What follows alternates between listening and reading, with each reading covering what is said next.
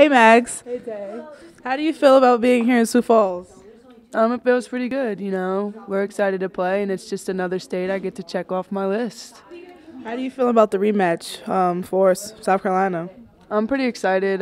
You know, the first game that first time we played them in Bahamas, they got us by I think like 1 or 2 points, and then last year it was a little different story. So we have a little chip on our shoulder and a little something to make up.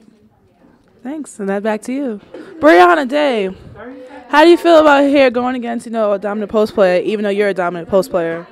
It feels great. It builds my ego because I'm just as big as they are in my heart. How do you feel about your sister taking on so much of the role when you get in foul trouble? I'm proud of her. Obviously it's not my goal to get in foul trouble, but I'm glad she can come in and hold it down for me. Thank you, Brianna Day, for your wise remarks. Back to me. Hey, Taylor, how do you feel about playing? I feel phenomenal. Can't wait to play here at Sioux Falls. What are you going to do when you get a game? I'm going to come in and hit a lot of threes. Butler.